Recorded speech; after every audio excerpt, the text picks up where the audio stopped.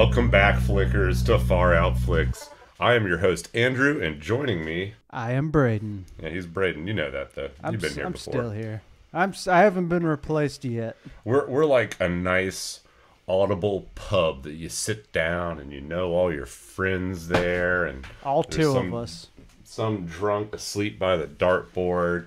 Sometimes that's Andrew. I would never sleep under a dartboard even in my drunkest state. I'm too smart, too spry for that. Not to reveal too much, but Andrew and I used to work at a bar, and there was a guy who also worked at the bar named Steve. And Steve was an insane alcoholic, but multiple times we went in to open, and he was not passed the fun, out. like sexy kind of alcoholic, like happy hour with the coworkers. No, like some trailer park shit alcoholic. Where we'd go in and he'd be passed out under the pool table, surrounded by empties, with shit in his pants. Dude, not just empties. The incident you're referring to was Sparks empties. And for any of our listeners who might not have been able to drink or like even in the appropriate age range to be drinking when Sparks were a thing, which they're very much illegal now, well, they might exist in some like neutered version, Like kind of Four like Four Loko. Locos do. But it was the original Four Loko, the original alcoholic beverage loaded to the gills with like every kind of non-regulated stimulant they could put into it. And this dude, and like these are 16-ounce cans, and it's like easily 5% ABV. So we're talking like 16-ounce Bud Heavies with the added effect that it's got over-the-counter crack in it. And this guy had like, what was it, like 6 or 7 of them? And this was like, the bar had shut down, and he came back. Like, he used his manager key to get in, and then proceeded to drink like a 6-pack of fucking 16-ounce Sparks, and then slumber under the pool table. And his pants had been removed, and they had shit in them. Yeah. It's true. That's the best part. That's what really sells the story. I think the Sparks is the part that I enjoy, because I'm just like, if I drink 6 Sparks right now, like the outcome of my evening is like life or death. It's a coin toss. I don't know. I think 6 Sparks might kill me. And I'm of reasonably good health. It is not something a healthy person would ever do to themselves. Never in a million years. I just remember asking my manager at that time for a pay raise up to $8.50, and he just laughed in my face. Dude, I did the same thing, but it was to the owner, who will go nameless. We'll just call him Easy E. I asked Easy E to be raised up to $8.50 after you quit, which was not long after this, because I thought I had a little leverage at that point. Like, there weren't that many like competent or sober people that worked there. And the owner's exact words were, "Nobody around here is making $8.50 an hour." That's what he told me, hilarious. Which was a lie. Obviously, there were a few people that were like his favorites that he would pay, and I should have been his favorite. Dude. I did everything for that fucking tyrant. I literally would do his like prep work when he worked in the kitchen before he got back there, just so he would like look around and have nothing to do, and he'd just like go get drunk at the bar instead. Which is Do what we we finally get to have our Murphy's Irish Pub Bitch Fest? Is this the episode? This guy threw a 5-gallon bucket of ranch at a server. Dude, he like threw a hamburger at me lacrosse style with a spatula at one point. They got to the point where you just like, and I think you and I both mastered it, but like when you deal with somebody like that toxic and terrible, you just have to be like, even in the face of like the absurd evil that is pouring out of their soul, you just have to just be like overwhelmingly positive and unfazed, and that's what really is like knives in their heart. They can't take it. They can't take that they're like not ruining your fucking existence with them. I mean, I always had a sense of humor about it. I was like, I'm living in a fucking comic strip right now. Dude, it really was the most absurd period of my life. I mean, the things I witnessed in that hellhole of a bar. Good times, good times. Good times. But we're not here to have old bar stories. Who would listen to that? We're here to talk about movies. And movies. I will say, in preparation for this week's film, I also watched The Witch over the weekend, which was a lot of fun. I haven't watched The Witch since it came out. I hadn't either, and it was Well, interestingly enough, Robert Eggers doesn't even like that movie. He says that it wasn't like, which, complaining McComplainerson, because he doesn't, Yeah. he complained that in the Northman, like, studio executives, like, adulterated his vision. But then he said in The Witch, he wasn't able to get his vision out of his head onto film, which I guess leaves only The Lighthouse that he loves. So he is content with The Lighthouse, though. He didn't complain about it in the He interview. hasn't been vocally critical of his work. I mean, who doesn't love The Lighthouse? It's awesome. All I'm saying is The Witch like has an absurd following of people that love it. It was universally critically praised, and it grossed 10 times its budget in the box office. So like Yes. by pretty much like every possible metric, The Witch was a massive success. For a $4 And million movie, it did extremely well. It launched the career of Anya Taylor-Joy, basically, as far as I'm who, concerned. yes, is Thomason in that, but she will be a main character in this film as well. She's my favorite hot alien-looking person. Agreed. I love those eyes that are just a Those- little bit too those far almond apart. eyes? It's exotic. Indeed. I actually I watched Last Night in Soho with her in it as well, the most recent Edgar Wright film, and I thought that was quite good. I do have a soft spot in my heart for Edgar Wright and pretty much everything he does. But I thought Last Night in Soho was excellent. Very good. Did you see? I mean, it's nice to see him like perform and perform well without like Simon Pegg possibly doing a lot of the lifting. There you go. Did you happen to see the chess show that she was on? That was also pretty good. No, because I'm not going to watch a show where a heroin addict gets better at chess when they do heroin. And I'm sorry, but like anybody who fucking buys that is just deluding themselves about the reality of heroin, which is like, I don't know if that was the message. All right. I don't know if I agree that was the message of the show. I think she just happened to be on tranquilizers, but she was just a chess prodigy who happened to be on tranquilizers. all I'm saying, I don't know if the messaging there was that it was making her better. and maybe I should watch it, but and I do love As a chess fan and an Anya Taylor-Joy fan, why not? all right, I'll give it a fine. chance, but if there is like any hint that like somehow tranquilizers are making this person better at chess, I'm turning it off and I'm giving it a thumbs down on Netflix. Anyways, That's hurtful. That hurts her greatly. as you all know, because you clicked on this podcast, you read God the title. damn it, As not Brain again, likes to Andrew. remind me before I do my like, did you guess the movie we're doing bit? Which is the second week in a row I've done that bit. But It's like the 10th. It's like the 10th. whatever. Some They all- version of it. They all run together. We're doing the Northman this week. We've mentioned doing it in recent episodes. I'm super fucking pumped about doing it. I love this movie. This movie brought a sense of joy to me that I had not. I mean, like, obviously I love horror. I love the shock. But, like, this film was, like, the only way I can describe it is how I felt the first time I saw Gladiator before it was played 1 million times on cable primetime television. And I got really sick of it. But Share some similarities with that. I mean, it's kind of like pure, unadulterated, just testosterone-fueled violence. It's pretty awesome. it's a story. It's a story of revenge. Our main character is just like this unstoppably badass physical warrior. He is enslaved, and basically like exacts his vengeance from the standpoint of a slave. So I think there, and it's also, I mean, that obviously Ridley Scott for Gladiator. Love Ridley Scott. He's a Far Out Flicks fave. But I think that there's like a lot of similarities between the two. I remember thinking at the time Gladiator was very visually stunning. In retrograde, it was well shot. It's a beautiful film, and there's a reason why it enjoyed the absurd success it did, and catapulted Russell Crowe's career. And but- Joaquin Phoenix. And Joaquin Phoenix, you're right. God, he's such a good villain in that film. But like in retrograde, like it's a beautiful film. It's very well shot, and I will always love it. But it's like I don't think it's as visually stunning as The Northman.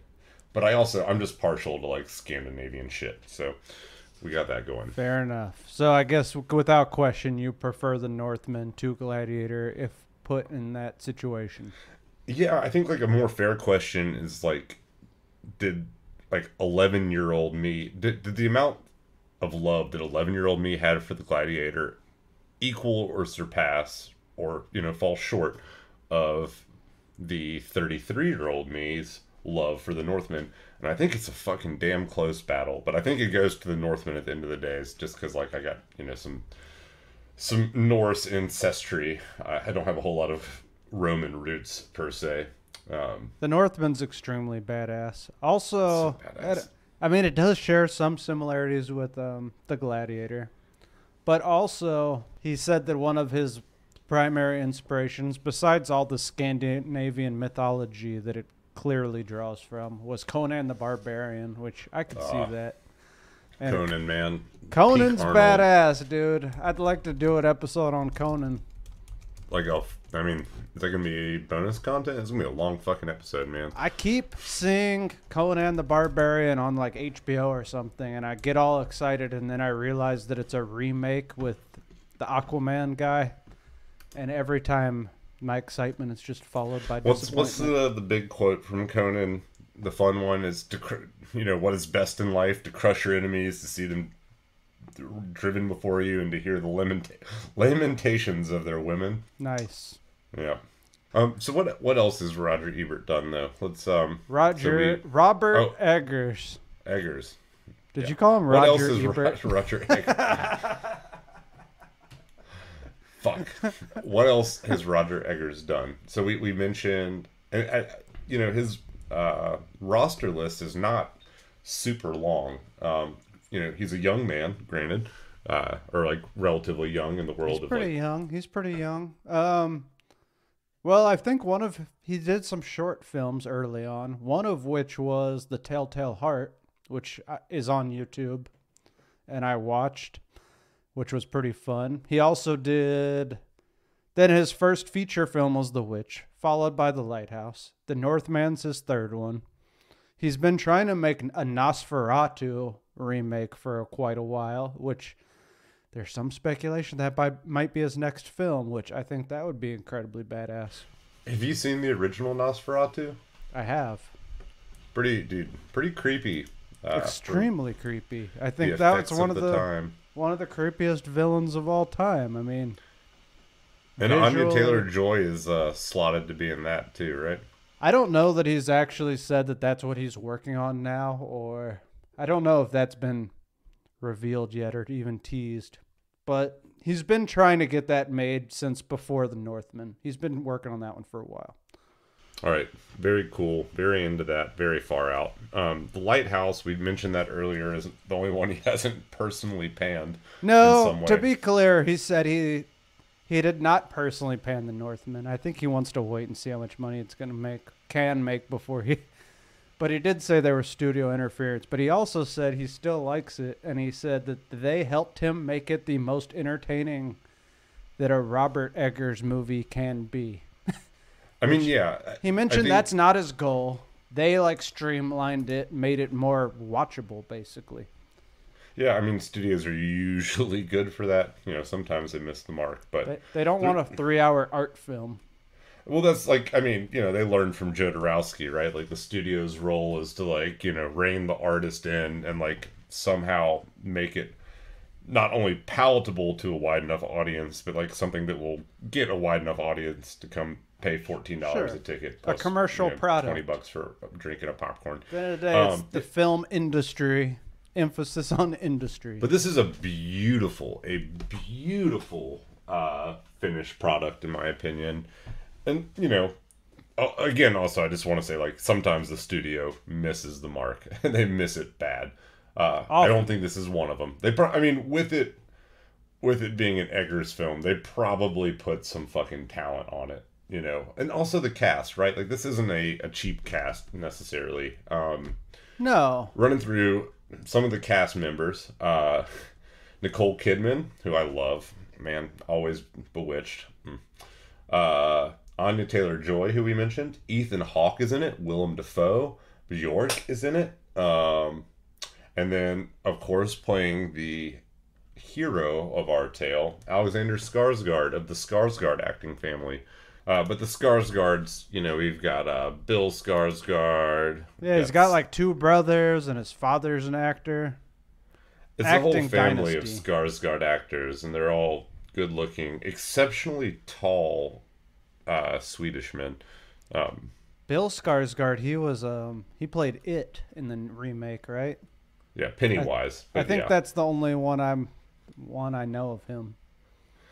He was in a show called, I think, Wayward Pines. Okay, that sounds like a Twin Peaks like tribute.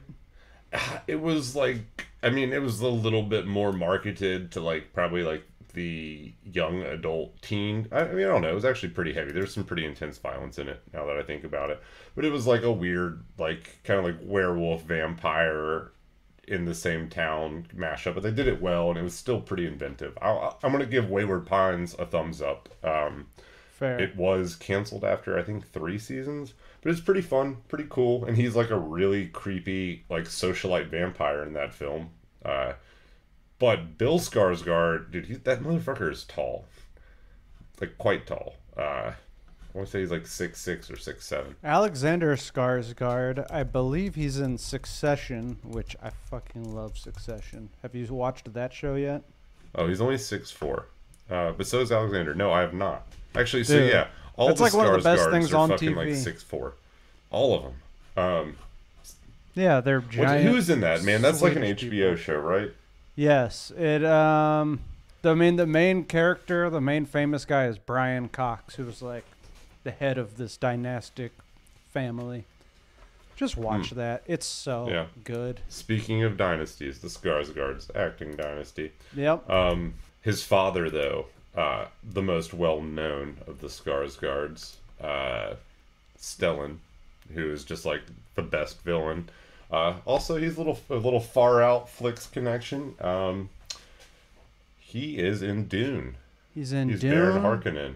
He's in fantastic as Baron Harkonnen. He's also in The Man Who Killed Don Quixote. Oh fuck yeah, he is. He's the money, right? He's in quite a few far out flicks. He's also in a bunch of big mainstream Disney things like Pirates of the Caribbean and Thor and Avengers. Their whole family is just so attractive. Good genes, good genes. Anyways, yeah, Bill Skarsgård's been in a bunch of stuff. He plays a villain pretty often. Hunt for Red October, Goodwill Hunting. Fuck yeah. He's very credited. But anyways, back to like the billing here. Like, that's not a bunch of cheap actors, right? No, and The Witch, the first film, cost $4 million. The Lighthouse, I want to say, cost $9 million. This one cost estimated between 70 and 90 million. So that's a big jump from 9 million of his last feature film. It also box officed just shy of 70 at 69 million. So this one lost money.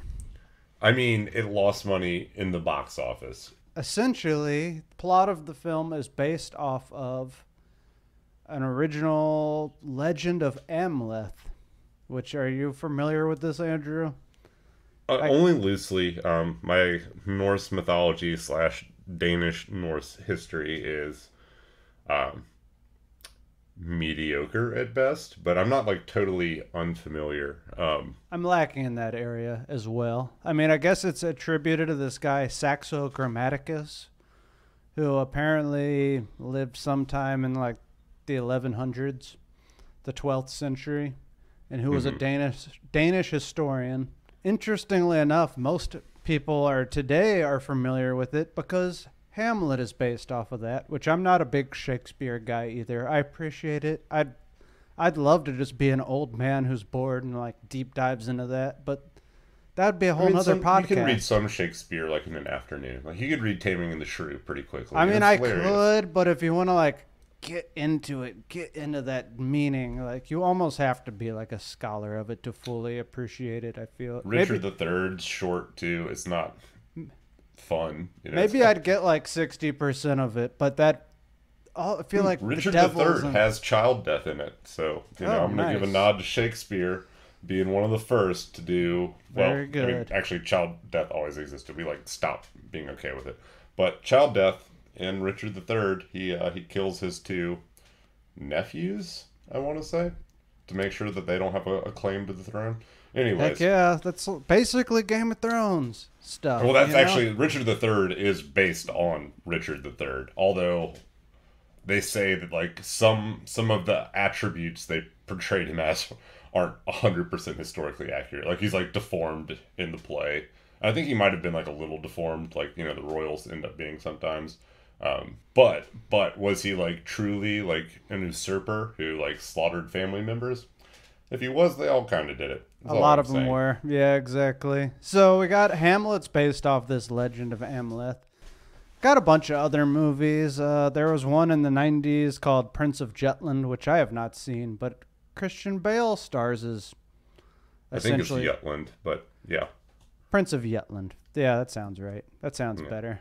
Mhm. Also, most familiar with probably my generation, The Lion King. Which is an omelet fucking tribute basically.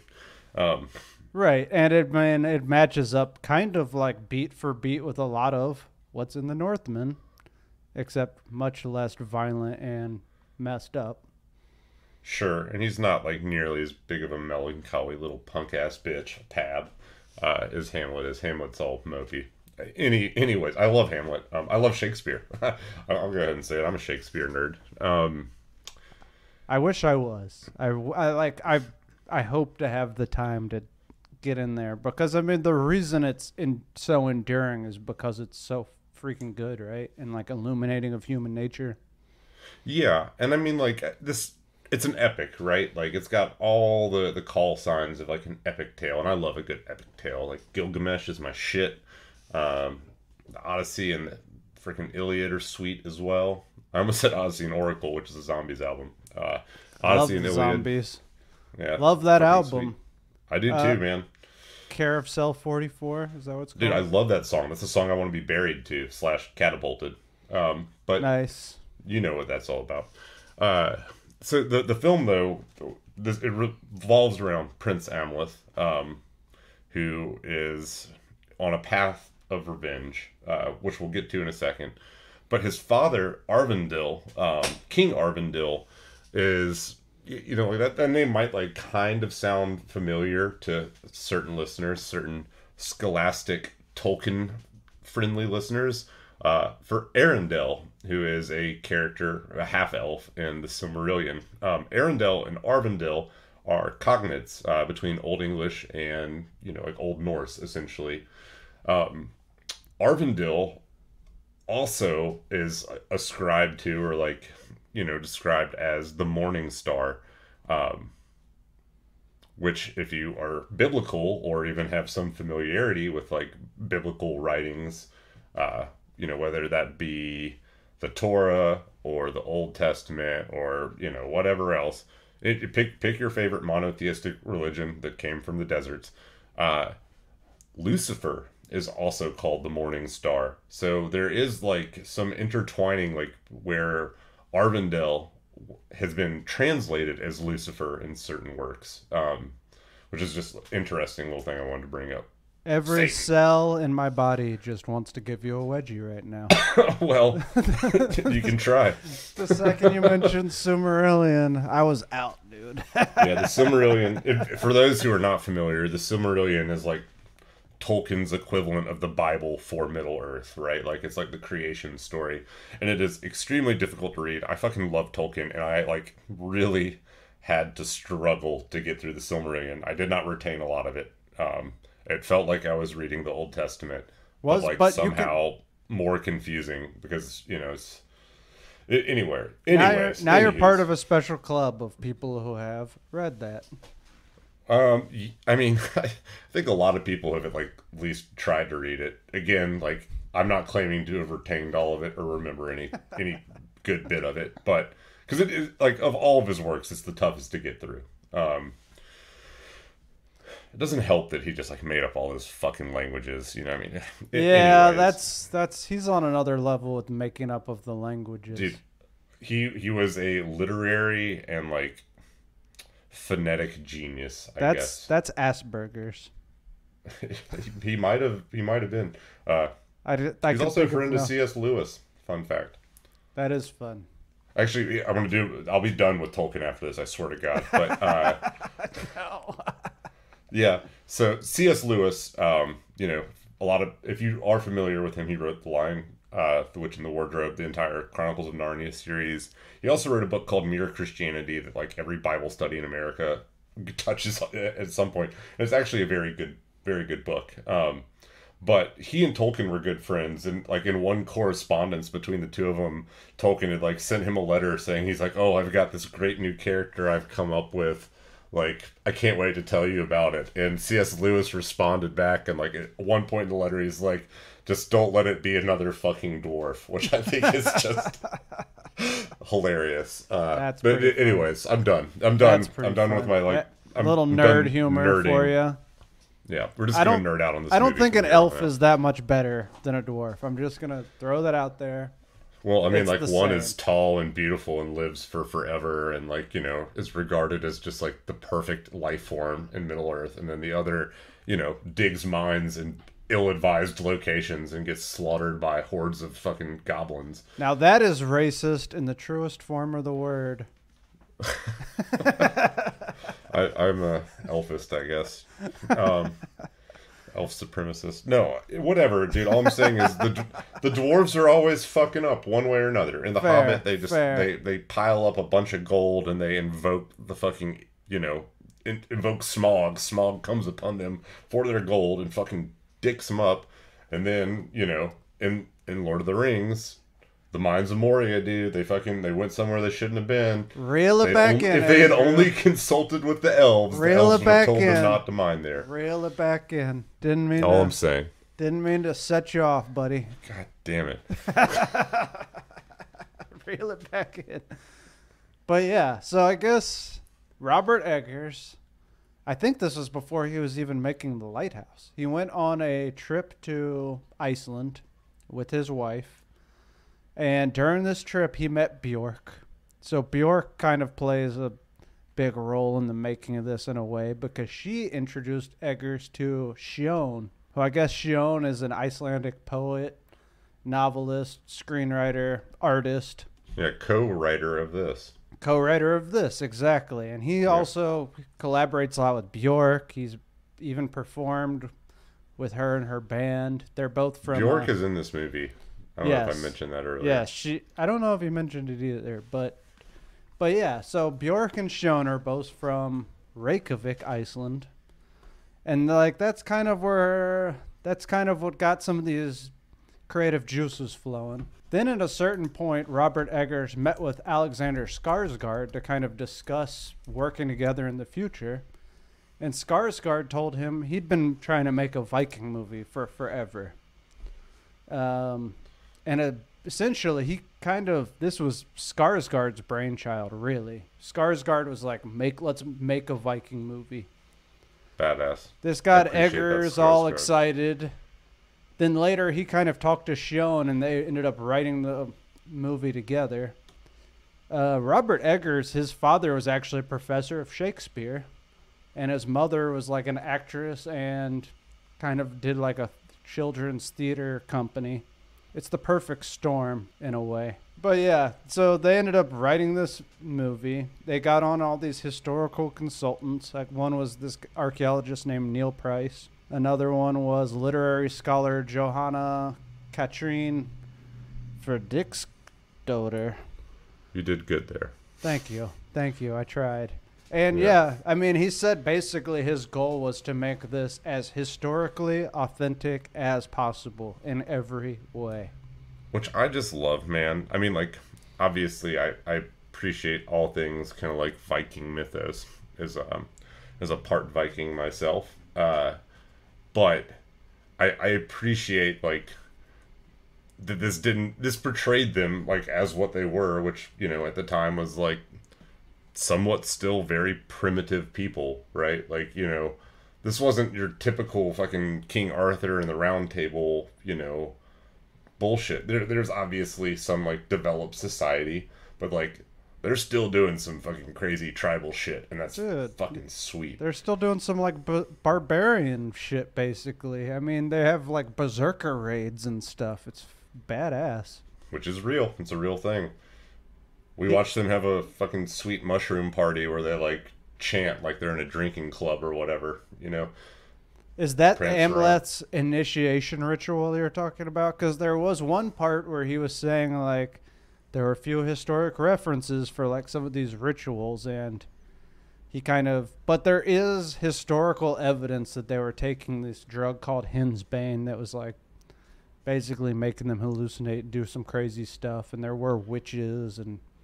Well, so like berserkers, for people who are unfamiliar with that term, were like a like class of Viking warrior who were like very shamanistic. They partook in ingesting substances that brought them closer to the spirit realm. But what they were really known for was their like intense like fury, rage, and like unbelievable fighting skills, but also the fact that they seemingly did not feel pain like a normal man would, probably in part because of the Hensbane. But they would be getting these like not fugue states, but these like trance war states where they would get all hopped up on the drugs and fucking chant with each other, and then they would just like go raid a village and slaughter, which is like pretty fucking metal. Honestly, it's like as metal as it gets. And I don't know, it kind of speaks to me. I remember in high school, my friend was trying to order Viking Berserker mushrooms off the internet, and I was like, I just don't know if this is a good idea, dude. Yeah. But it's also a great idea. You might have fucking seen the Tree of Kings and your whole path had been laid out for you. So yeah, like this whole movie was filmed on location, not in Iceland, but it was actually filmed in Northern Ireland, and filmed over 87 days. They built those villages for this, which is kind of cool. Like that just adds to the authenticity. Everything was real, right down to like the fish hanging from the clotheslines and stuff. One kind of mark of his work, again, he tries to make every film as authentic as possible, but he also used a single camera for the whole film, which is kind of nuts if you think about it. It is absolutely insane. That's insane. For like a production this big, not to like film scenes with multi cameras. Pretty wild. They built an entire like wooden ship for this. They did use CGI, and like some things were like done in post production using CGI. You know what? Wait, which ship did they build? Is it the one? It's the exact replica of the Otter Canner. I'm not sure. I think it's the one where near the end when he like jumps off the boat and goes under the water. But yeah, I didn't know if it was that one or when he's being when they're all transported rowing as a slave. I think both of those were real ships, dude. I think you would call that a carve. Those were all real. All those boats. I don't know if it was the same boat or not. I wonder if it was for both of them. We would probably not catch that, right? And then Robert Eggers, so it was like a really hard shoot. Everyone was like kind of totally worn out and tired by the end. He gave really cool gifts to all the members of the cast, I guess the high profile ones. He gave that Viking longship to Willem Dafoe. Oh, man. Which is and kind Willem of Dafoe just is perfect in this. That's kind of like a nutty thing. And then he gave Alexander Skarsgård his bloody thong from the end of the movie. That's I mean I would rather have had a wooden ship, but that's just me. Then he gave swords to like Nicole Kidman, Anya Taylor-Joy. He gave horses to Bjork. Minor correction. I said carve. Carve is actually a long ship. So like the ships we see at the start of the film when the king is returning, that's a carve. The little ones that they're on, both in the being transported as a slave and then leaving Iceland, that is not a carve. That is something else. Interesting. Well, it was the full-sized Viking longship that he gave to Willem Dafoe. So I'm guessing that is a carve. Okay. Yeah. I love just the commitment to the authenticity. I mean, he kind of begrudgingly used CGI. He in an interview he like talked about like, hey, using a little CGI is not a sin, man. And it's like, no one said it was a sin. Like, you're getting a little too defensive about this.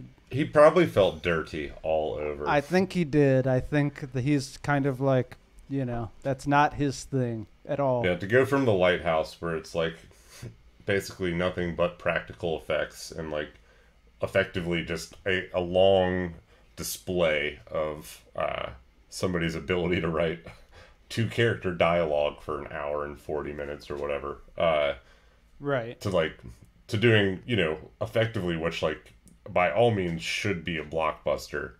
I bet he felt a little dirty doing it. To be clear, the CGI was minimal. I read an Extremely interview minimal. with him where he defended how minimal it was for like 30 minutes. I bet he did. Dude, He went into extreme detail of how they used all practical effects, and then it's some little things they had to do with CGI at the end, but it was a real Viking longship, blah, blah, blah. He left that interview and went back to the fucking green room and just, like, started pounding fucking whiskey, just enraged.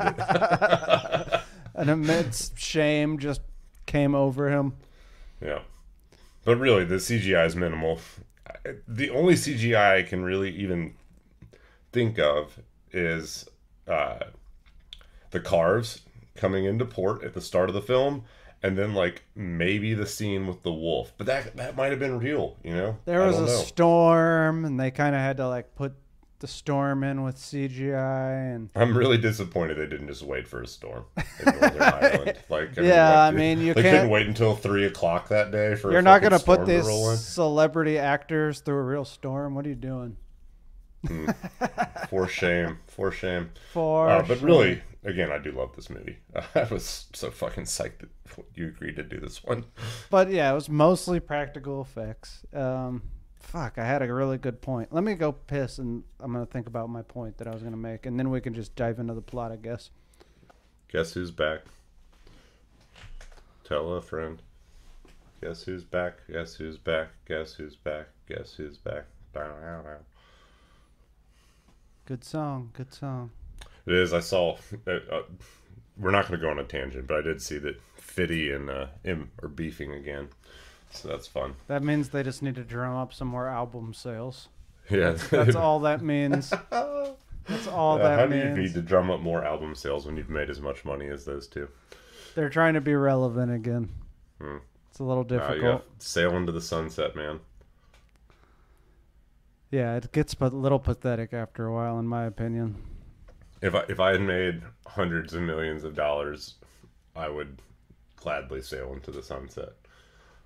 Oh, you'd never see me again. Yeah. I'm gonna go be playing exotic gambling games like I'm fucking James Bond and like Monaco or whatever for the I'm rest gonna of be my life. hunting the most dangerous game with old-timey muskets. I mean, if you're gonna do it, it's like you either go primitive with like a fucking bow and axe like you're a Viking Berserker. That's true.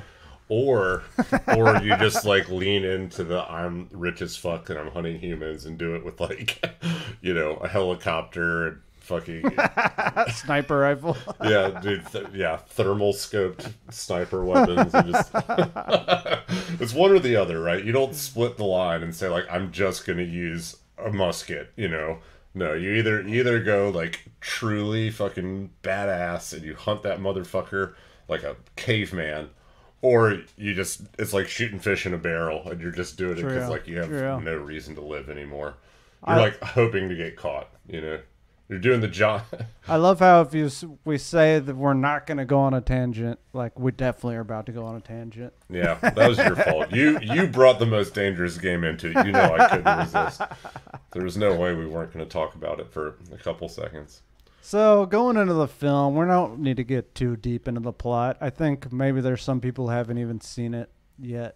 Yeah, we don't want to... As always, we're going to spoil stuff. If you don't want to be too spoiled, but there's no way we can spoil the visual spectacle that is this film. Like, I would say, the plot is as old as fucking time. It's Hamlet. It's the legend of Amleth.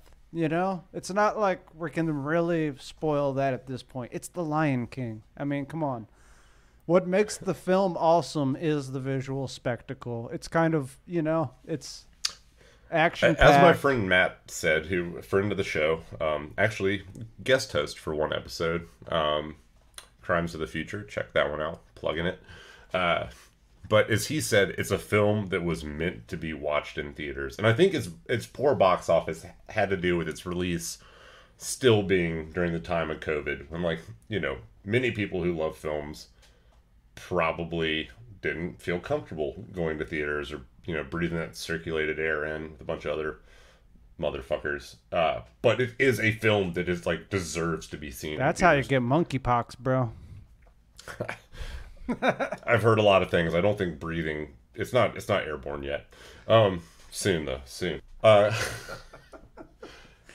Anywho, it's a film that deserves to be seen at least on a big fucking TV with like the lights turned off and like everybody taking it seriously. Like, don't watch this movie with some fucking friends who are gonna sit on their phones checking their stupid Instagram the whole time, or gonna like.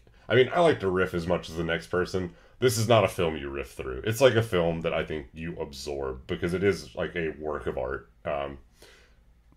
It's just like so visually stunning. I mean, it's, you know, it's a more audience accessible The Lighthouse, which I also think is visually stunning and just an absolute work of art. In this, though, we get lots of cool killing. So, you know. Lots of cool killing. A whole lot of cool killing. But yeah, the film takes place in 895. We've got Amleth, played by That's Alexander before William Skarsgård. the Conqueror, by the way. As what? Oh, before William the Conqueror. I'm just trying to sound smart this episode. We got Amleth, played by Alexander Skarsgård. Well, at the beginning we get young Amleth, and it's the kind of the tale as old as time. He's kind of the heir to the throne. His father, who's the king, gets betrayed by his brother. Right? After coming back from like a recent conquest or whatever. Yeah, he's kind of like mortally wounded. And his brother, sensing that weakness, finishes him off. Maybe not mortally or gravely, but he is seriously wounded. I also like, so not Amleth, Arundel is played, Amleth's father is played by Ethan Hawke, who I just like. Ethan Hawke's one of my favorite genre guys, right? Like, that dude lives, breathes, and plays in like the sci-fi horror genres. He's done some other shit like the, you know, fucking Before Midnight series or whatever, and that's great. People love that movie. But like most of his works, and especially most of his works in recent years, he's leaned into the horror. And I just love it. I love it when like an actor who has legitimate acting chops like embraces a genre and like loves to play in it. I mean, like, just naming a few Ethan Hawke. I mean, like, Gattaca obviously is like one of the most beautiful sci-fi films ever made. But I mean, he was in Daybreakers, which is like one of the few zombie movies that I think has got any merit to it. Or not zombie, vampires. And I like vampires. I just feel like Twilight ruined it a little bit for me. He was in The Purge, the original The Purge, which, you know, has been played the fuck out, but good, low budget-ish horror with like a high production value. I mean, the list goes on and on, but I like Ethan Hawke a great deal. So I was thrilled to see him in this. Almost unrecognizable under that like big beard and long hair. But so he comes back, you know, from his like his conquering, and his wife at one point, played by Nicole Kidman, the queen, like basically like makes a plea with him to like stop conquering. And he's like, I'm gonna die on the battlefield and get to Valhalla. Like I would, I particularly like this line. I don't want to become a shameful graybeard. Like nice. Living to old age is something to be like horrifically ashamed of. Shameful graybeard. But yeah, so the brother betrays him, kills him. Then they start coming for the son because... Well, before we talk about that, let's talk about the sweet, like, shaman ceremony. Oh, yeah, that's important. That's when they drink the henbane or whatever, and they're all tripping out and acting like wolves. So like the dad brings him to like this subterranean little pit with Willem Dafoe's character. He's like the court jester who makes some, lewd but funny jokes, and it pisses his fucking stick up the ass brother off. But like after, the king's return, they go into the subterranean pit and they drink the Hinsbane and have this like father son hallucinogenic moment with the shaman, played by Willem Dafoe. It is super crazy and super nuts, and it felt right. It felt right. Felt very proto-human. Dad, why did we never have this moment? Yeah. At one point though, he like makes his son, the young Amleth, touch the bad wound that he has across his stomach or whatever, and he like sees this like flash of this like tree, kind of like a family tree, but it like goes from the roots up, and it's corpses, and then slightly less, decomposed corpses to more recent looking people, and you see the King Arundel, and then above him, young Amleth sees his place in the Tree of Kings, which we will reference again before this podcast is done. So I think that's pretty cool. That touches, like, I don't know. That I part like was genealogy. sweet. I like That part family was sweet. heritage. It's fucking cool. Must be nice to have a family. But it is. But fucking Willem Dafoe's character in this, like, as always, intense. Like, he's just got like an intense face, right? He delivers intensity extremely well. But I really liked him as this like crazy Viking shaman / trusted advisor to the king. All right, so now we can get on with the betrayal. Yeah, so betrayal comes after the son because he's obviously the heir to the throne. The son kind of cuts a dude's nose off, which is fucking sweet. fucking badass, and that guy comes back later with no nose, man. Yeah, Pretty noseless. fun. And then like we kind of get a fast forward to the future where Amleth is now a full-grown adult, played by Alexander Skarsgård, and he escapes. I guess, like, to make it clear, like, he isn't killed. Right. Yeah, I mean, this is out. his revenge story, so he's going to make it to the end. He flees the country, he escapes, and he becomes a Viking berserker. And there's like an awesome scene kind of at the beginning where he's on this boat and they're rowing to war, and then they like raid this village, and this is like one of the most beautiful scenes of the whole movie. It's like a 4-minute single shot, which they had to like practice over and over again to get it right. And it's just they do badass. They do some more like shamany shit. The fucking berserkers do their little mushroom fest that we talked about, and then they raid it.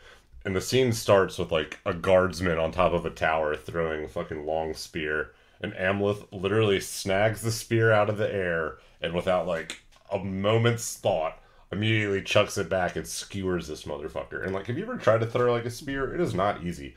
I have tried. It is not an easy task. And he drops that fucking guy. Oh yeah, it's badass. Which I guess that is a direct nod to another Icelandic folktale called the Njals saga. So there you go.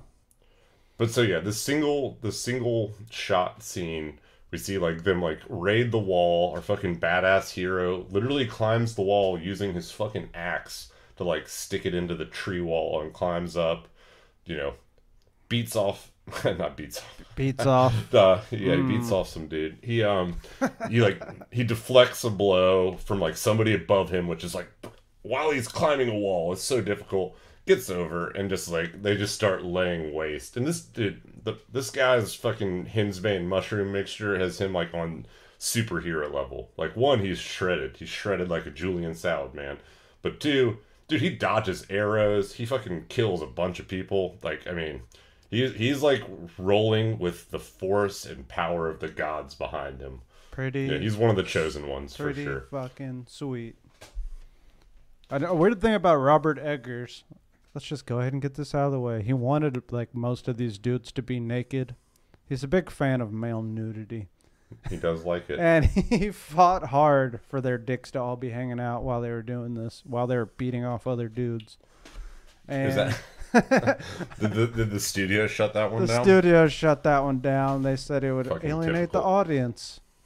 So that's I mean, sad. it certainly would be less viewable with your teenage daughter than it is in its current form. True. That's all I'm Yeah. saying. I mean, if you watch this with your teenage daughter, she will be checking Instagram the whole time. Let's just be clear about that. I mean, it also has Skarsgård again looking super shredded. Like, I think you're downplaying That's the like that's raw fair. sexuality of that man in this movie. He's jacked as fuck. He's a giant Viking dude who like is basically unstoppable. That's true. He's pretty badass. Dude, people have touched themselves thinking about Amleth. Is all I'm saying. You're too much information, Andrew. I'm not saying I have. I'm just saying people have. Almost definitely. There's a lot of people out there. That's true. There's a lot of people. They've touched themselves to almost anything you can imagine. The whole spectrum. There are people who hook their faces up to tubes that are connected to other people's farts. It's like a bong gas mask, but it just siphons the fart straight into their face. It's endless what people touch themselves to, Andrew. That's I've how you seen get it. pink eye, bro. I've seen That it is on the internet. That is a guaranteed way to get pink eye.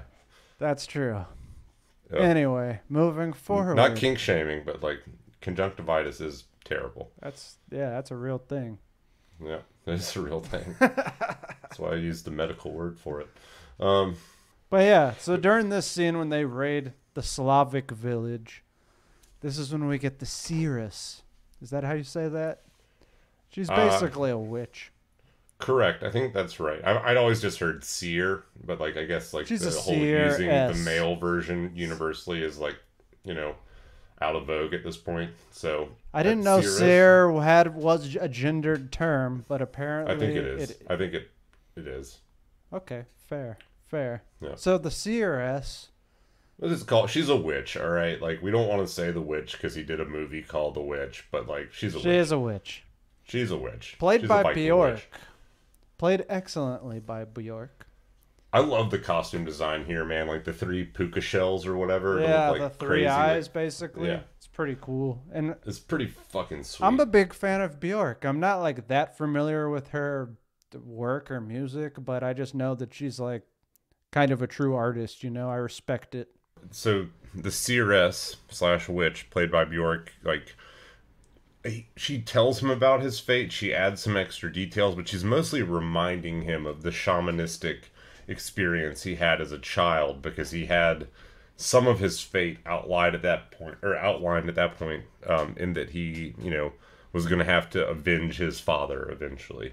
So she reminds him like, hey, this Viking Berserker thing is cool and all, but like you have shit you have to do, to fulfill your destiny.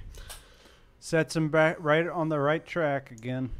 So yeah, he intentionally brands himself as a slave and then fucking sneaks onto a slaver's vessel, like swimming up to it and climbing on board without any of these people noticing. Just total fucking predator of a human being. He could have just slaughtered them all if he wanted to, but that's not his goal. He wants to end up in a certain kingdom, and he enslaves himself. Because he finds out these slaves they're going to Fjolnor's little kingdom. And I guess he is kind of, correct me if I'm wrong, but Fjolnor has kind of been dethroned. There's a new king. Fjolnor is almost like living in exile now. He is. He has fled to Iceland, basically, after he himself was dethroned. Which is what happens, man. You fucking betray your brother. Nobody's going to want to serve you. You're going to get thrown. It's bad karma. Overthrown. Bad karma. It is bad karma. But yeah, it's around this time that Amleth also meets Olga, played by Anya Taylor-Joy, who's kind of like his girlfriend. She essentially like... She becomes his lady. She's his lady. So... I mean, they're both, she's a little hesitant at first. She's of Slavic origins in this film, and she's got super blonde hair, super long blonde hair, total like vision of a Valkyrie, and she also is like some kind of witch doing earth magic and shit. A lot of witches in this. A lot of witches. But yeah, so they kind of get sold into slavery. He kind of does come face to face with Fjolnor, who has now taken his mother to be his bride, and they've had children together. They're about to like slaughter the whole group of slaves. Fjolnir has decided they're not worthy, and he like just total fucking alpha move. They're all chained together, and he just grabs the chain and slings the whole line of men to the ground. to like demonstrate his physical strength, and it saves him. You know, he is not slaughtered because of it. He is kept as a slave. It's pretty badass. Pretty badass. So this whole time, like, he's kind of, he's a servant to the man, or a slave slash servant to the man who he hates and wants to kill. So he's kind of waiting for his moment. He kind of encounters this guy who, what was that guy called? The He Witch. He encounters this He Witch who is like in this cave or whatever, and we come to find out he has Willem Dafoe's head, and he like cuts little pieces off Willem Dafoe's head and like throws it in the fire, and like magic happens. So yeah, he is like, I mean, I'm not gonna say shrunken headed because like the head is not shrunk, but like similar. He has this like weird preserved decapitated head of Willem Dafoe's character, and he says that Fjolnir basically cut out his eyes and tongue after they slayed Arundel, because he was boys with the king and he was the shaman, so like gotta protect your neck, you gotta fucking kill that guy. Yep. So a bad end came to the shaman, but this He Witch has kept him as a friend by preserving his head, and he's got like crazy looking like glassy white eyes and yellowed fucking skull teeth. And yeah, he cuts hair off and throws it in. And if you listen, Willem Dafoe's voice speaks the lines at that point. So it's like they're channeling the spirit of Willem Dafoe's character when they give him the instructions to like basically find, as every good hero story should have, a fucking magic sword. Good old magic sword from a Draugr. Yes, so Draugr is like an Icelandic zombie, basically. Pretty badass. Yeah, living dead. And this magical sword is at the gates of hell, which I guess is like this giant volcano. Correct. Well, that's like where the final fight scene is or whatever. Hell, spelled Hel. And it's in this mound, and he goes in there and he has to fight the undead mound dweller, which is the Draugr. Or is the Draugr the sword? The Draugr is the mound dweller, right? Correct. He's this like super giant fucking king zombie that he has to fight. And the zombie like is on, dude, our boy Omelette, who's just like a certified killing machine, is kind of getting fucked up by the Draugr. He's getting smacked around. That thing looked like it was like 8 feet tall. And super powerful. It literally cut his sword in half, and like Omelette just like looks at the sword like, what the fuck? This thing just cleaved it in half. But he realizes that the Draugr can't walk into this like one little circle of moonlight peering into the cavern he's in. And he uses that to his advantage. Pretty badass. By smacking the zombie around until it hits the light, and then he gets behind it and fucking axes its spine, which is... I kind of think that's the sweet spot of this movie. Like, it's so historically authentic, but there is that just enough element of fantasy that like makes it fun, Exactly. It's a perfect balance in my opinion. So once he defeats the zombie, however, all of a sudden he like flashes back and he's just standing in front of like the mountain dweller's corpse holding the sword, and it's like he beat him in this like mental astral plane, so now he can take the sword, but with the caveat that the sword will not unsheath itself until it's time for him to fulfill his destiny. So, like, we'll see this dude fight with his sword later, but he can't take it out of the sheath. He's literally just bashing people with the sheath on. Pretty fun. Until he gets to the point to fulfill his destiny. Pretty fun. But he gets the sword and he, like, hides it in the fucking roof of his little hobbit hole that he is residing in or whatever. Some part of me wants to live in a hobbit hole, but at the same time, I know it's probably just damp in there. So he and Olga, who is the Slavic woman played by Anya, like they started getting hot and heavy. You can tell that she's feeling him, and like who wouldn't? Again, beefcake, total beefcake.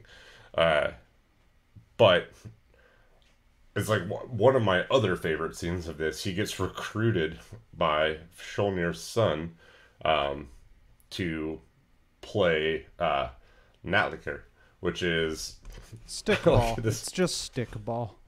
It's it's like stickball. It kind of makes me think of like a very primitive, like Viking version of golf or whatever. Or like Even though we know lacrosse or that was something. Scottish. They all kind of blur together. It's Those like golf northern. mixed with rugby.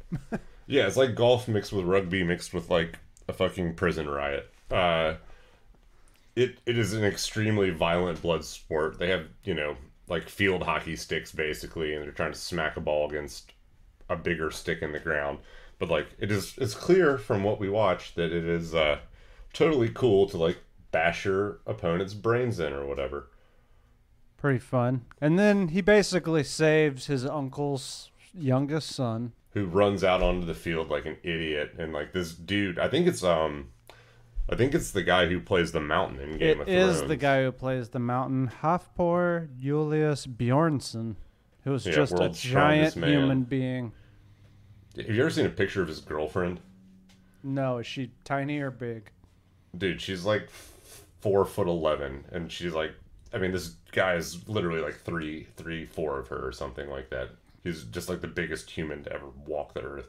I'd call it an odd couple. It's like twins from with Danny DeVito and Arnold Schwarzenegger. Yeah, but so this ultra big, Natlicker fucking player has just like laid waste to all the rest of the team. But of course, our boy Amleth is like riding that peak god empowered strength, and right before this giant lunk of a man tees off a stone ball into this child's brain, which is like what he is about to do, right? Like he is ready to just drive this thing through the kid's head to the stick. Amleth, in one of the most badass moments of all of his fight scenes, basically like tackles the dude and just beats his fucking face in with his forehead. Just headbutts the guy to death, which is, I mean... It's a cool kill. It's a very cool kill. That's a cool kill.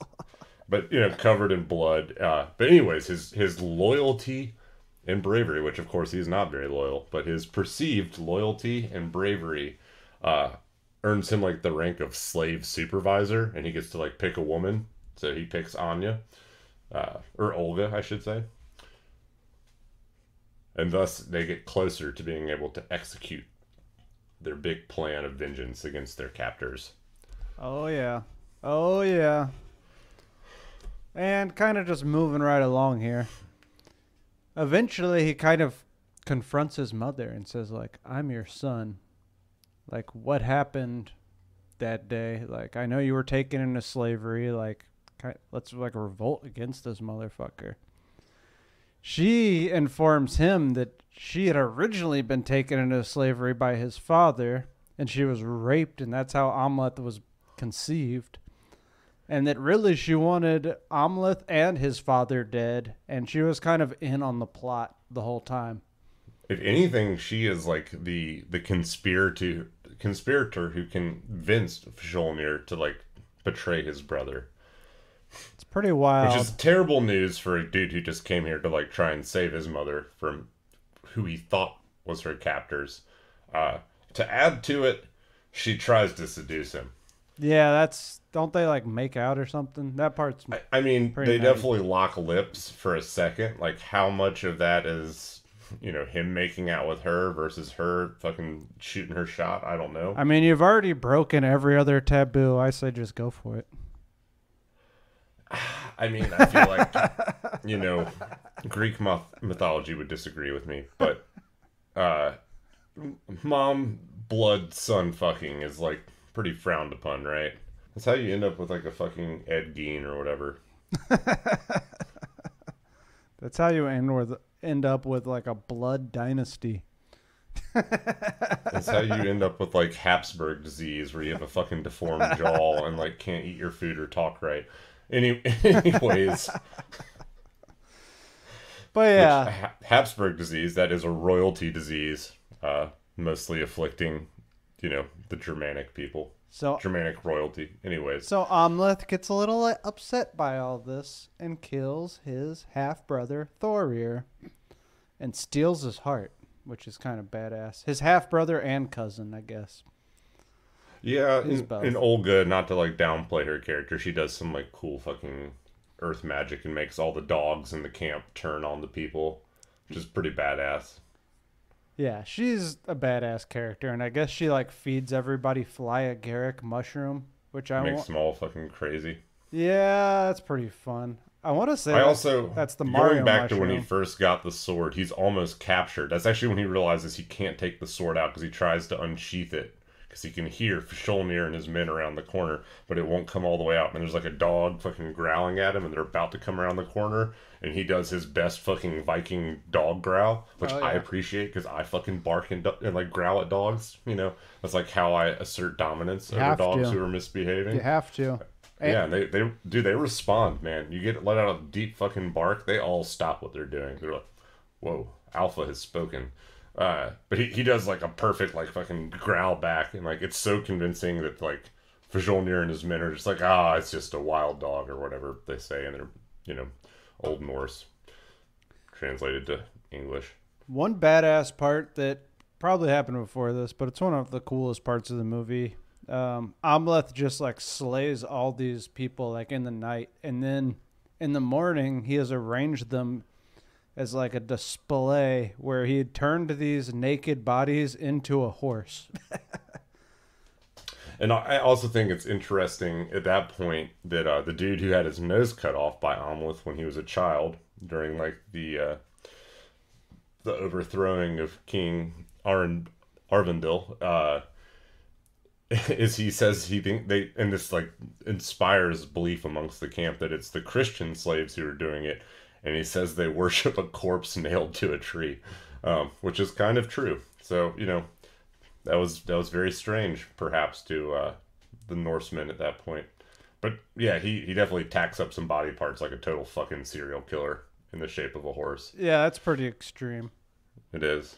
But yeah, they ultimately catch him and they tie him up. Well, he bargains. He says he has his Fjolnir's son's heart, and he's like, "You let Olga go, and you can have me." And then they capture him, and he's like, "This is." He basically says, "This is just a fucking wild dog's heart, and your son's heart is not in this bag." This part's kind of badass because while he's tied up, he's kind of confronting the uncle. Everyone knows who everyone is now. The cat's out of the bag.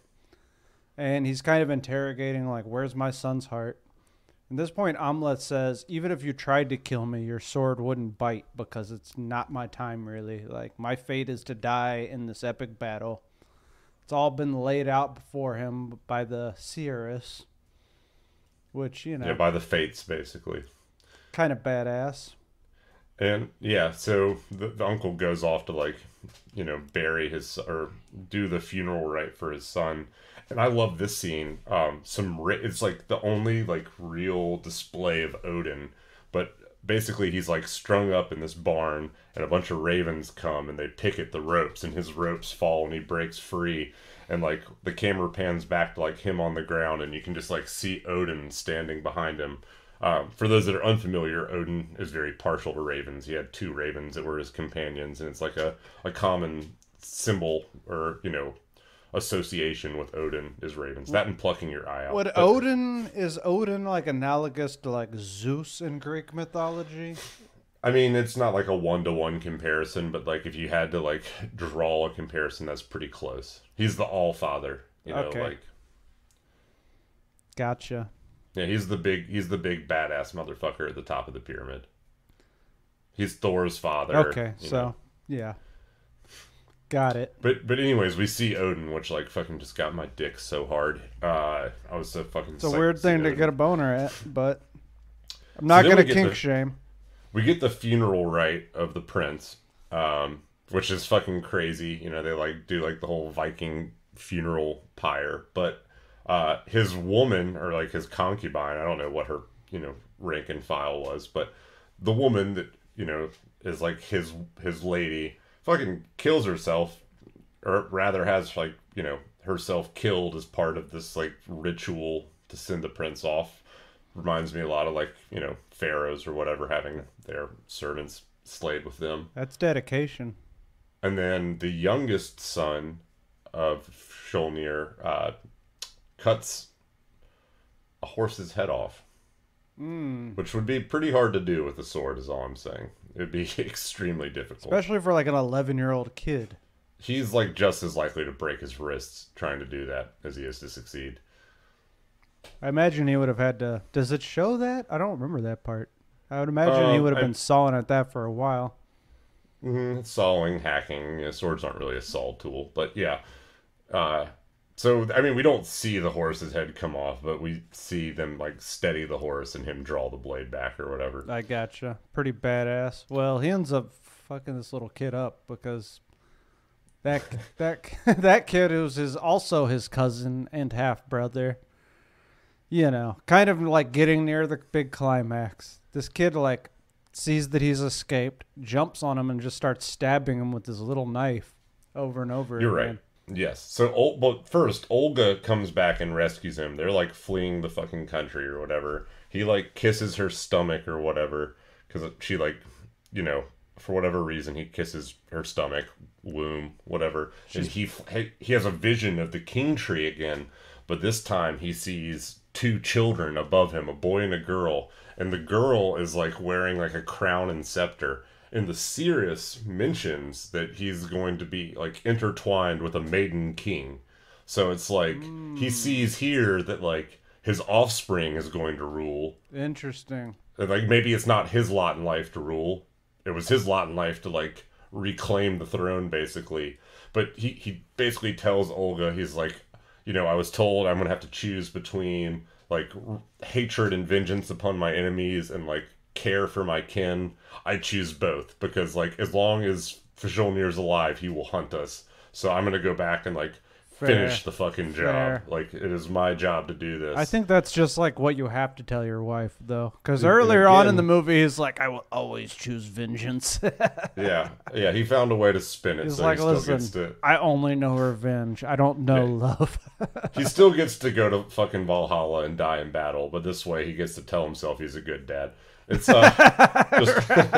it's just a couple ticks better than like going out for a pack of fucking cigarettes and never coming back. But Correct. We get to see her do like one like last fucking witch thing. She like does this like earth magic spell for fucking wind, and the wind picks up, which is cool. We get to see her be all spooky one more time. That's fun. I like him a little witchy. He goes back and just like lays waste to the camp. He drives his sword into like the gaping axe wound that is that dude's former nose, and that's how he kills him. He just slides it into his face. Fucking intense. That's awesome. He comes upon his mother, slays her. Nicole Kidman eats it, and that's when the little dude pops out of the fucking shadows. And out of everyone, this guy has like had to fight this whole movie. This like 8-year-old or whatever does by far the most damage to this guy. He almost takes him out. He stabs him like 10 times. Yeah, like he is like blood soaked in that shoulder for the rest of the film. But yeah, he gets him good, man. That would be horrible damage to your fucking shoulder. Fair enough. I mean, that little kid's just doing what he wishes he had done at the beginning of the movie. Indeed. And he kills the kid, and you can see he actually kind of like feels a little bit remorseful for that. Like he slings the kid off, and in one motion like does the whole fucking sword slashy thing. Yeah. And like lays waste to this 10-year-old. Arguably his only moment of weakness was when he felt slightly regretful about that kill. He does. But then he looks up, and of course fucking Fjolnir is standing there. So, like, I mean, this is, like, kind of revenge enough, right? Like, you've destroyed this dude's entire bloodline. You've destroyed his kingdom. You, like, single-handedly have basically killed all of his men. It's just you and him left. You and your father's betrayer/uncle. Yep. So now we get the final fight. Oh, yeah. We got to have at the gates of hell. This is an awesome scene. Also, just want to throw out there, again, Robert Eggers wanted this fight to be totally nude. Of course he did. And apparently they have CGI genitals in this scene, which I didn't notice that. Did they make them bigger or smaller? That's a good question. They made them swing a little bit bigger because they're Viking berserkers. They added some fucking jiggle physics to the fucking bulges in both these dudes' loincloths. Because they are in loincloths. The rest of this, they're like at least somewhat clothed, maybe some shirtlessness going on. And this scene, these two dudes are like fighting at the mouth of a volcano, basically, lava fucking everywhere, and all they're wearing is like the Viking equivalent of a G-string. Pretty much. Yep. Pretty fun. But yeah, they and of course I knew this was gonna happen, and I've never even read Hamlet. I didn't know the legend. But they're both gonna die. They are. He can't live. The prophecy is that he will die in battle, and he's not gonna let that other guy live. Back to like him being honorable though, like at the gates of hell before like the final fight scene when he's like approaching, he like sees like the corpse of the young his his half brother cousin, his bruzin, and his mom, and he like stops and says a prayer for both of them, even though they're like his sworn enemies. Well, that's nice. It is nice. It is like it shows like some value of kinship. I like that. I get that. When I annihilate my whole family, I'll remember to stop and say a little prayer. That'll make it all better. Your good intentions. Chris Benoit style. But yeah, they have the big final fight, which is sweet. I kind of obviously I like this movie more than it, but it reminds me of the Obi-Wan fucking Anakin fight scene in Star Wars Episode 3. Yes, it was very much like that. And it also, I saw a meme where it was just image to image. It was the exact same as the final scene of The Lion King. Oh shit. Okay, well that's fair. I didn't see that. Should have shared that, man. I would have loved to have seen that. Oh, it's gonna be shared. Don't worry. But they have a sweet fight scene. I mean, obviously his shoulder's fucked up. He's not at full strength, so the old king Fjolnir gives him a little bit of a run for his money, and he's actually pretty buff too. He's looking like a Viking. Oh yeah. But our dude gets cut up. He's feeling weak. His arm's all slashed to hell. His like sword arm, and he just like he digs deep, man. Picks it up and two hands the swords, and like I love the death for both of them. To go ahead and say it, but like he decapitates Fjolnir, and like you just kind of like see their silhouettes, and Fjolnir's sword is like pointed at him. And then when Fjolnir's body crumples, like the sword remains like run through his side, basically. Yep. And he dies, knowing that he has fulfilled his fate. He is ensured that his offspring shall reach monarchyhood. And he gets to go to Valhalla, because that is a Valhalla-worthy death. What is Valhalla? Is that like heaven in there? Do you not know anything about Norse mythology? No, I don't know anything. I told you this. You did. Explain. You were upfront.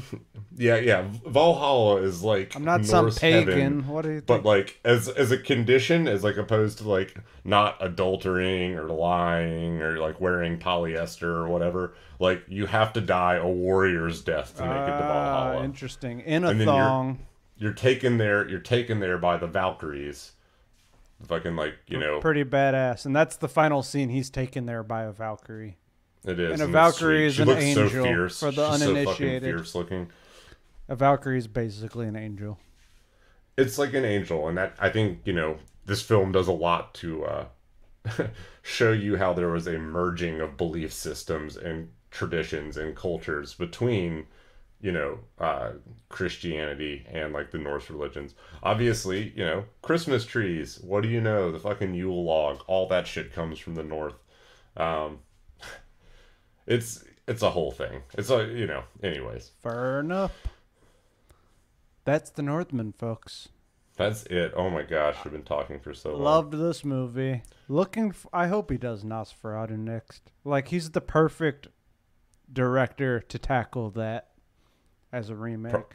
Probably the only one. Probably the only one I can think of.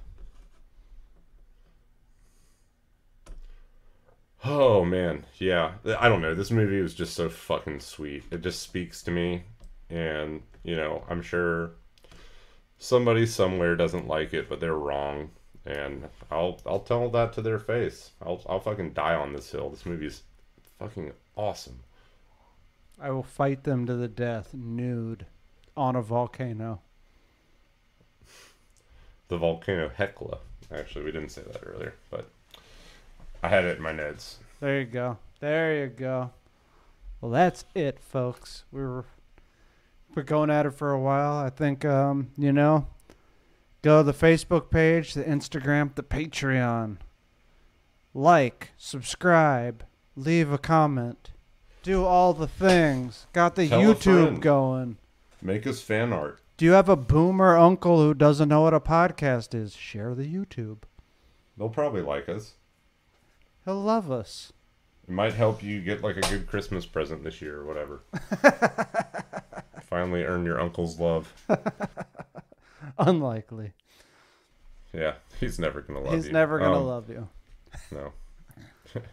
Unless you're a grill or a fucking 6-pack of Bud Heavy, he's never going to love you.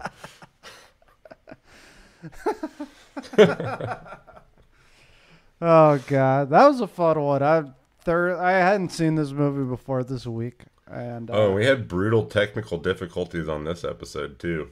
It's okay. They don't care. They don't, but I just want them to know that we're working. We're working. Because I'm working overtime. Also, shout out to our boy Troy. Troy. Hey Troy, how's it going, buddy? Hey, friend. Super fan. It's been a Troy. while. It's been at least a few episodes since we gave a shout out to Troy. So Never here we forget, are doing it again. Never forget Troy, who lifted us up in our darkest hour and made us continue with this podcast. Right on, guys. Well, thanks for listening, as always. Till next time. Flickers for life. Keep on flicking. Also, hey, this is episode 20 of season 3. Big time. Fucking big time. We did it. We did. That's 5 months straight. I don't think we missed a single week in 5 months. We haven't That's since huge. you chewed me out for being a bad co-creator. I don't want to let Troy down, okay? I'm not. Yeah, you're right. We can't do that. All right, folks. We said all right, folks, like 4 times. Thank you so much for listening. Thank you, guys. Seriously. Peace. Bye.